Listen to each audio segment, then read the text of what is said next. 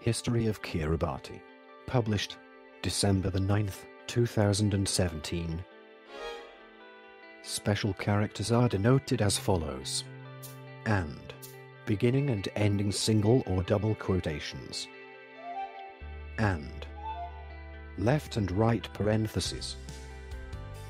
The islands which now form the Republic of Kiribati have been inhabited for at least 700 years, and possibly much longer. The initial Micronesian population, which remains the overwhelming majority today, was visited by Polynesian and Melanesian invaders before the first European sailors visited the islands in the 17th century. For much of the subsequent period, the main island chain, the Gilbert Islands, was ruled as part of the British Empire. The country gained its independence in 1979 and has since been known as Kiribati. Part 1. Prehistory. The islands had been inhabited by Micronesians for several millennia. At least 2,000 years, probably 3,000. The Kiribati or Gilberts people settled what would become known as the Gilbert Islands. Named for British Captain Thomas Gilbert by von Krusenstern in 1820. Sometime in between 3000 BC and 1300 AD, subsequent invasions by Samoans and Tongans introduced Polynesian elements to the previously installed Micronesian culture, and invasions by Fijians introduced Melanesian elements, but extensive intermarriage produced a population reasonably homogeneous in appearance, language and traditions. Part 2. Contact with other cultures. In 1606 Pedro Fernandez de Queiroz sighted Butaratari and Makin, which he named the Buen Voyage. Good trip. In Spanish, islands.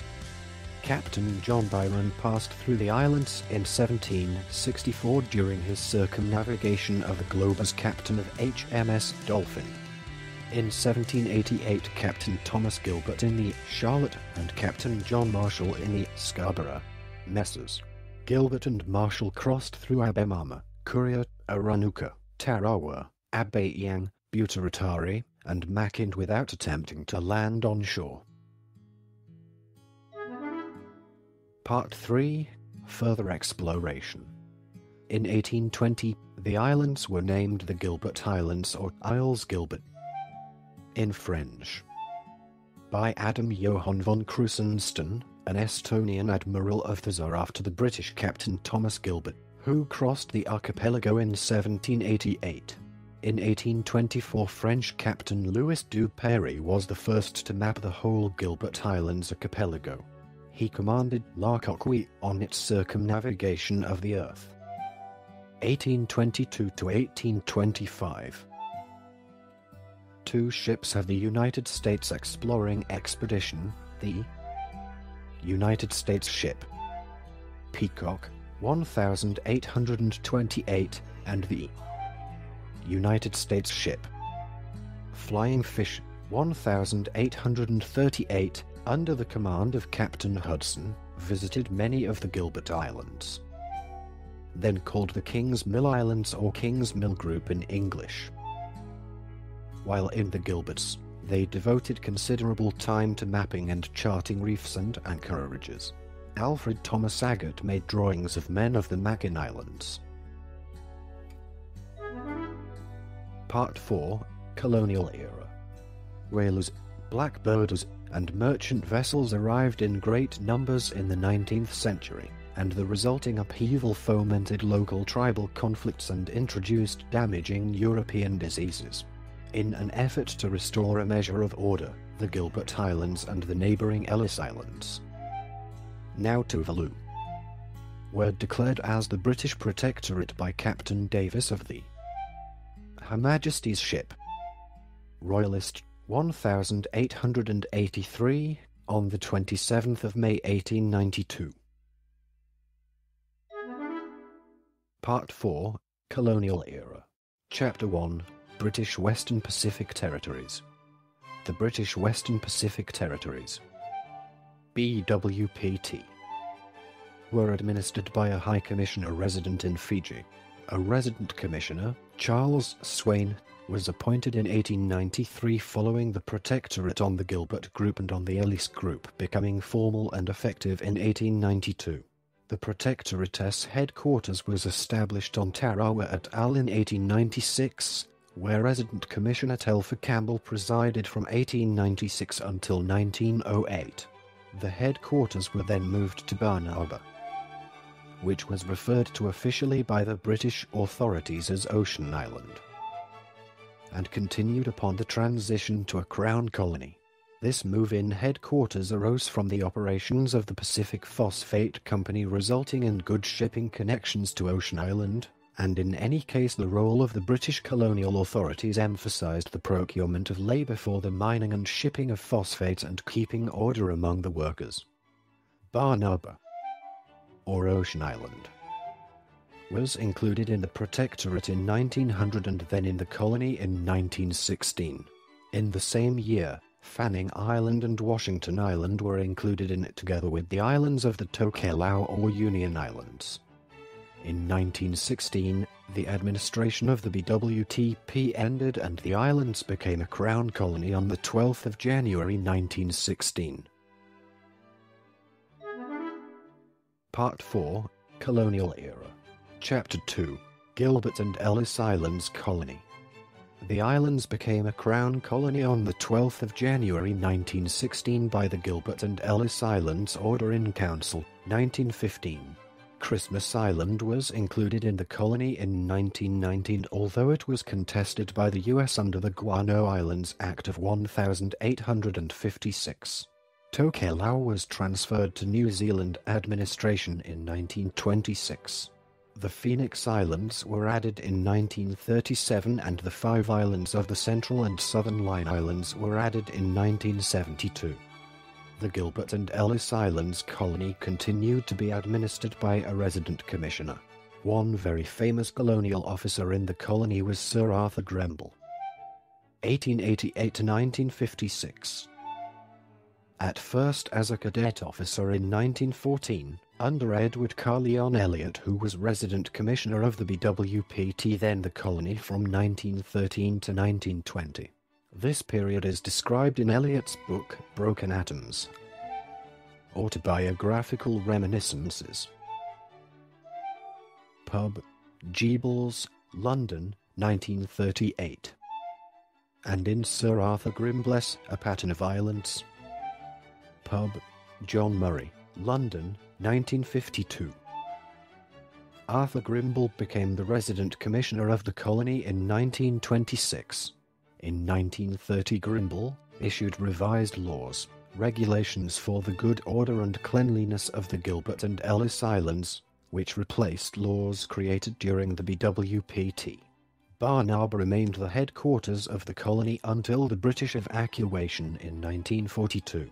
After World War II, the colony headquarters was re-established on Tarawa, first on Betio Islet, then occupied by American forces following the Battle for Tarawa, and subsequently on Beriki Islet. Part 5, World War II. Japan seized part of the islands during World War II to form part of their island defenses. On the 20th of November 1943, Allied forces threw themselves against Japanese positions at Tarawa et al. And Makin et al. In the Gilberts, resulting in some of the bloodiest fighting of the Pacific Campaign. The Battle of Tarawa and the Battle of Makin were a major turning point in the war for the Allies, which battles were the implementation of Operation Galvanic. Part 6, Self-Determination. Part 6, Self-Determination. Chapter 1, Transition to Self-Determination. The formation of the United Nations Organization after World War II resulted in the United Nations Special Committee on Decolonization committing to a process of decolonization. As a consequence, the British colonies in the Pacific started on a path to self-determination. As a consequence of the Ellice Islands self-determination referendum, 1974, separation occurred in 2 stages. The to value an Order 1975 made by the Privy Council, which took effect on the 1st of October 1975, recognised Tuvalu as a separate British dependency with its own government. The second stage occurred on the 1st of January 1976 when separate administrations were created out of the civil service of the Gilbert and Ellice Islands colony. Part 6, Self-Determination. Chapter 2, Independence for Kiribati. The Gilberts obtained internal self-government in 1977 and held general elections in February 1978, which saw Aaron Tarawa elected chief minister at only age 27. Kiribati attained independence on the 12th of July 1979 by the Kiribati Independence Order 1979 made by the Privy Council. Although the indigenous Gilberts language name for the Gilbert Islands proper is Tong, the new state chose the name Kiribati, the Gilberts' rendition of Gilberts, as an equivalent of the former colony to acknowledge the inclusion of islands which were never considered part of the Gilberts chain. The United States gave up its claims to 14 islands of the Line and Phoenix chains, previously asserted under the Guano Islands Act. In the 1979 Treaty of Tarawa. Part 7, Post-Independent. Post-independence politics were initially dominated by the Commonwealth of Nations' youngest head of state, Aaron Tarawa, just 29, Kiribati's first Baratitanti president, who served for 3 terms from 1979 to 1991. Taboro Tito was elected Baratitanti in 1994 and re-elected in 1998 and 2002.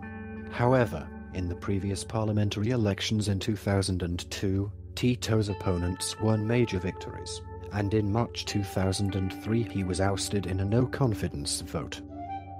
Having served the maximum 3 terms, he is barred by the Constitution to run for another term. His temporary replacement was Anote, the Council of State chairman. Following the Constitution, another presidential election was held, in which 2 brothers, Anote and Harry Tong, were the 2 main candidates. The third one, Bandwera Barina, won just 9.1%. Anote Tong, London School of Economics graduate, won on the 4th of July 2003 and was sworn in as president soon afterward. He was re-elected in 2007 and in 2012 for a 3rd term. Part 8, The Barnaba Issue. An emotional issue has been the protracted bid by the residents of Barnaba to secede and have their island placed under the protection of Fiji. Because Barnaba was devastated by phosphate mining, the vast majority of Banabans moved to the island of Rabi in the Fiji Islands in the 1940s, where they now number some 5,000 and enjoy full Fijian citizenship. The Kiribati government has responded by including several special provisions in the constitution, such as the designation of a Banaban seat in the legislature and the return of land previously acquired by the government for phosphate mining. Only around 300 people remain on Barnaba.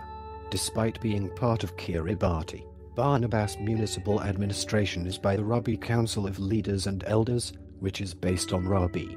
In 2006, Taitai Rakekari, the Rabi Island Council's representative to the Parliament of Kiribati, called for Barnaba to secede from Kiribati and join Fiji. This recording is a derivative work from Wikipedia. For more information, please visit www.frogcast.org.